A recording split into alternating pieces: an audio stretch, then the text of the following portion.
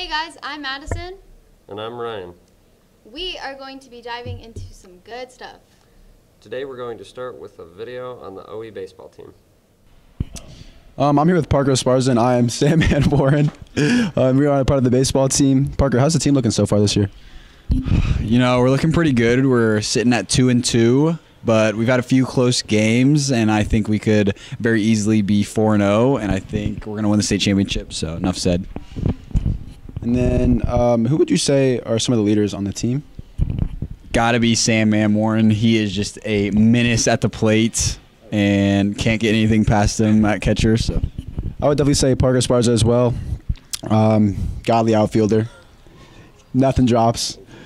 Probably Charlie Bell as well. Tanner Twillman. Adrian Caginelli, of course. Shout out to the cameraman.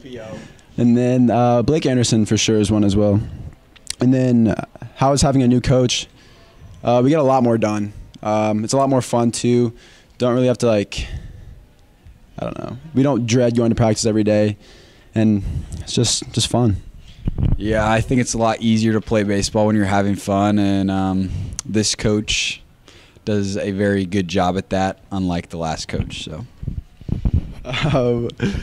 team expectations this year are definitely just to compete every single game and just have a lot of fun. yeah, I'd say also win state, win as many games as we can, but still have fun and compete every game and not have our off games like we might have had last night.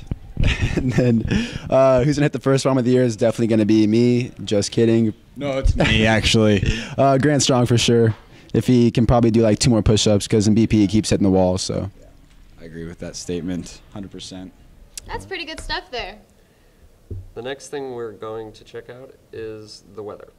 All right, it's pretty bad out here, as you can tell. It's cloudy, it's windy. You can probably hear thunder. I don't know. Some sirens going off. Somebody probably crashed, but I got to tell you, the weather for next week. We're looking at cloudy on Monday, and you're going to see some good sunny skies on Tuesday, and then after that, Wednesday through Friday, it's going to be cloudy, rainy, water everywhere. You can expect that. You can count on that. Probably not going to get school canceled. It's just rain, so don't get your hopes up. But you're going to see a lot of rain from Wednesday to Friday. Only sunny day is going to be Tuesday. Thanks, Hawks. That was just great. I'm kind of cold. Do you know where I could borrow a sweatshirt? I don't have one on me, but you're in luck because I know where you can get one. Where? The OE Hawks Nest, and here is a little commercial for you. All right. You may not know about the wonderful place in here. It's called the Hawks Nest. Hawks Nest. Guess what? It's got t-shirts, long sleeve ones too. We got regular shirts for the ladies. We got sweatshirts. Oh, sorry, I tripped. Would you believe it? From the 27th to the 29th, these puppies, just $20. That's called a steal. Hawks Nest. Also, that's not where the fun ends. We got socks, lanyards, hats, fluffy stuff. That looks awesome. I can't wear it. I'm not cool enough. Hawks Nest.